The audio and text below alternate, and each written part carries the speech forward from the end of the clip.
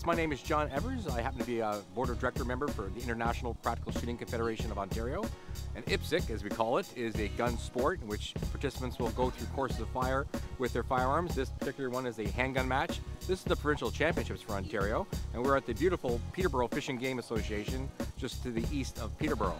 What we have behind us here are 2 of 14 stages. Participants will be shooting this weekend, and we have approximately 300 competitors, so they'll be expending 60,000 rounds of ammunition in these next few days. The sport involves running through a course of fire, shooting at targets as you run through, involves sometimes moving targets as well. Participants have ranged this week from ages of 12 was the youngest, and the oldest was 87.